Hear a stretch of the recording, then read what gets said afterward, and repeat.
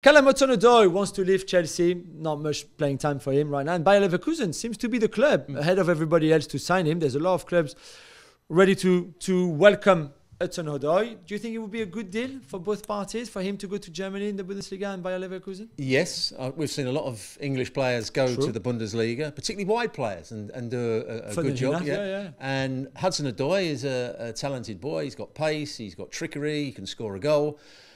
Again, the managers at Chelsea, have they trusted him fully? No. What is his best position? They've tried to play him at a wing back, they've tried to play him as an out-and-out winger, they've tried to play him off the front. I'm surprised he hasn't had more chances, but when you play for a club like Chelsea or, Liverpool or Manchester City, every time you come into the team, you've got to play well, otherwise you get left back out again. And a player of his quality needs to play week in, week out. Hopefully at Bayer Leverkusen he does, and it's good for everybody. Yeah, I'm a bit surprised that he didn't stay in England. I think there were enough suitors here to stay in the Premier League.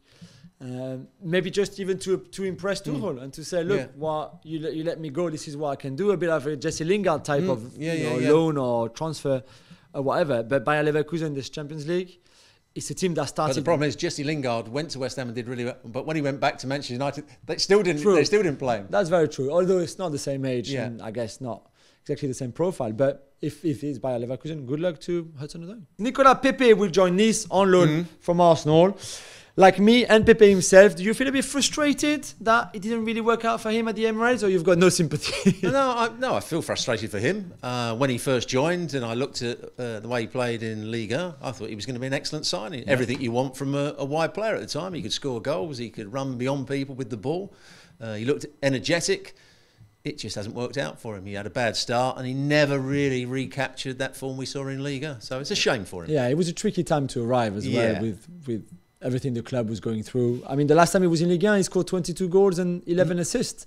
Well, let's hope he does that again. Yeah, he'll come back and he'll do well for Arsenal again. Yeah, let's hope that for sure. Now, West Ham are going all out to get Lucas Paqueta. Yeah. They've made a first offer to Lyon for the Brazilian. What's going on there, Jules? Yeah, it's a big offer, Robo, around the €15 million, 50 million euros, for Paqueta, which... Did they see him play for AC Milan? They didn't, and Lyon, to be fair, kind of resurrected his career. They bought him for 20, so it would be a big profit for him. Lyon want more money though. They won the 60 million euros, which is their record sale. Tanguy and Ndombele to Tottenham. I think this is what they want. I don't know if West Ham right now, it doesn't look like West Ham would increase massively their offer. Maybe they can add a few bonuses and things like that, and maybe they can find an agreement in between.